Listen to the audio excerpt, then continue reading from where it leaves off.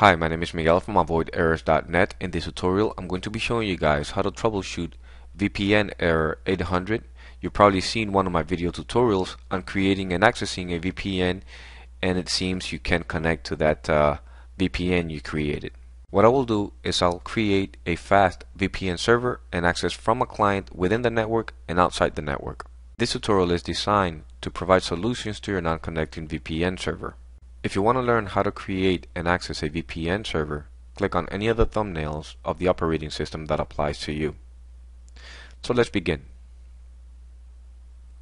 Okay, now let's go to Network Adapters here, press the Alt button, File, New Incoming Connection, select a user. This user must have a password. Okay? Don't create a password from here. Go to Users and Computers and create the password there. Next, I'll leave everything default here like I usually say on all my video tutorials. I'm actually going to click on Properties and make sure that everything is default and then allow access. Record the name because you might need it in the future. Okay, done. The VPN server is created. Now I need the IP address of this VPN server. As you can see, incoming connection created. Perfect. There's a Windows key plus R and then type CMD, enter for the command prompt, and here type ipconfig and it'll give you the IP address and the default gateway. You need both, so write those down, and I keep repeating myself. Perfect. Now from the client computer within the LAN, can I stress it more? Within the LAN, you have to test it within the LAN first, because if it doesn't work from the LAN, it's not going to work from the WAN. So go to Settings, VPN Settings, and here, because I'm using Windows 10 as a client, enter the following. VPN provider is a Windows build. Connection name, this is up to you. I'm going to call it Avoid Errors. Server IP address, this is the LAN IP address we just got. 10.0.0.17. Keep in mind, you have to test it from the LAN first. Okay, and enter the username and password of the user you selected when you created the VPN server.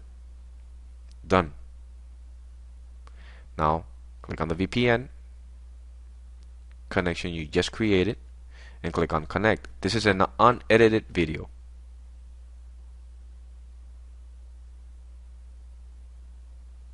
Done. I'm connected. There's no tricks of any sorts. I'm not leaving anything out. I am connected. Now if I go to the server here, you'll notice that it has one connection and it has the name of the user connected. And the firewall is actually on, and I usually recommend to turn it off. Now let's access this from the WAN. To access this from the WAN, you need to configure the router. Now because we connected from the LAN, that means that when we connect from the WAN, we can isolate the problem to the router. Now head over to the port forwarding section of the router. To access the router, you need to enter the gateway IP address on your search bar. Let's add a new service, and here enter the name and port number 1723. I say this on all my video tutorials. Now you can manually enter the IP address, or you can select it, like in this case it has a list in the bottom there. Oops, I did something wrong. Let's do this again.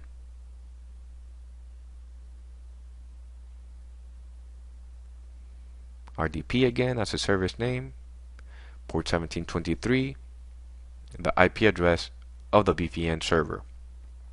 In this case is a Windows 10. Apply. Done. Now go to Google, type what is my IP address, and your IP should come up here. This is your WAN IP address. Now all we need to do on the connection we just created on the client is to change the IP. That's it, because everything else is working. Some internet service providers do not allow you to connect to a VPN within the LAN using a WAN IP address. You will need to use another PC with internet access located outside of your local area network. Now enter the same. Computer name, connection name, avoid errors. That's optional. You can rename it to however you wish. But here, server name address is the IP address, the WAN IP address.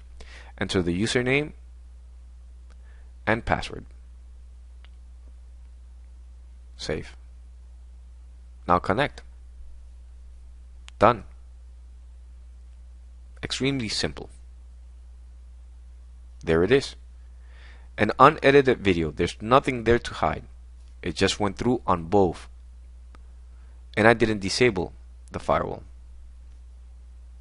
Now, make sure that if this doesn't work, if you get an error, go to the DMC section and enter the IP address of the VPN server. Now, some internet companies, you would have to change the MTU size to 1492. This is key. Every time you make a change, you need to retry the connection. Also, go to your adapter settings here. On the server, right click the VPN connection, not the local area connection. The VPN connection you created, right click properties, go to networking, make sure that internet protocol is selected, go to properties, and specify an IP address range that is over your current IP range being used in the company or at home. This will also help you. Now, additionally to this, you can turn off the firewall of the VPN server, at least temporarily, until you get it working. Now, there's two things that I want to mention. If it works, it doesn't mean that you need to leave the firewall off. It just means that you need to configure the firewall properly to allow that VPN connection. Also, the DMZ. Do not leave the PC on the DMC. If it works on the DMC, it might be that your firewall for some reason needs an update. So update it and then try again to port forward. Don't leave the PC on the DMZ, the IP address. Thank you for watching this video. If you have any questions, feel free to post them in the comment section below. Thank you.